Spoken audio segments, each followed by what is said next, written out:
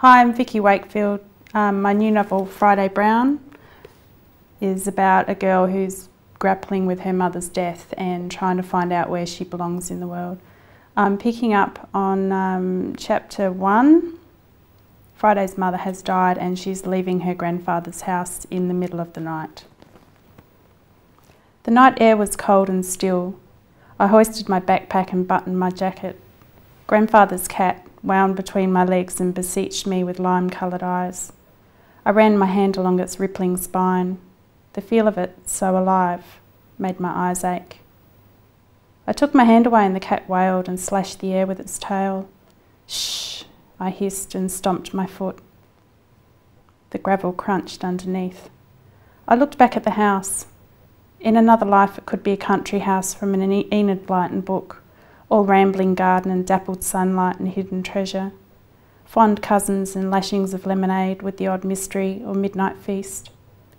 It was a house made for happy endings, but there I was, standing in the dark with a yowling cat, everything I owned crammed into a backpack.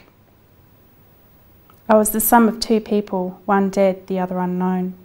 I'd lived in 100 small towns, and I'd never known another person for my whole life, except Vivienne.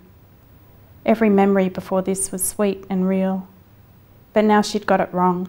This wasn't my future. Her legacy should be more than a string of pearls and a grandfather I didn't know. Vivienne taught me that life was short, and if it wasn't sweet, you were in the wrong place with the wrong people. Time to go, Friday Brown, she'd say, and so the next chapter would begin. Sometimes it would be a whisper in the dark, and I would feel her broken heart beating against my back. Other times a casual aside in conversation, as if it had just occurred to her that we had somewhere else to be. We craved new beginnings. Suddenly the sensor lights flicked on, and I was drowning in brightness. I blinked and raised my arm over my eyes. An upstairs window flew up. For a second I saw my mother there framed in a halo of light, but it was just him, grandfather, with his old man's hair gone static and wild. He frowned, fists braced against the sill. I had the sensation of time winding in a loop. He stared at me. I stared at him. I knew I'd be away before he even got to the landing, but still I felt trapped in his glare. He lobbed something at me. A bundle the size of a half brick that fell short and tumbled to my feet. He nodded at it and regarded me carefully as if what I did next would give him some measure of me. I picked it up, felt its weight in my palm, caught the scent of new ink. A wad of 50s bound in rubber bands. Hundreds of them. Probably more than $10,000. I thought of Vivienne turned away from here with nothing, my lifetime ago, and I made my choice.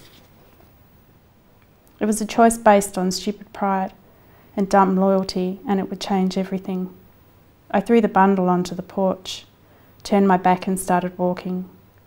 I had a purse with my own money, enough to start over. If there was one thing I knew, one thing I could do without a map, with my eyes closed and my hands tied behind my back, it was starting over. Except this time I had to do it on my own. The sensor lights flicked off. Clouds of breath, numbness in my fingers and toes. A pale slice of moon through a sickly light, just enough to see by. When I reached the front gates, I looked back.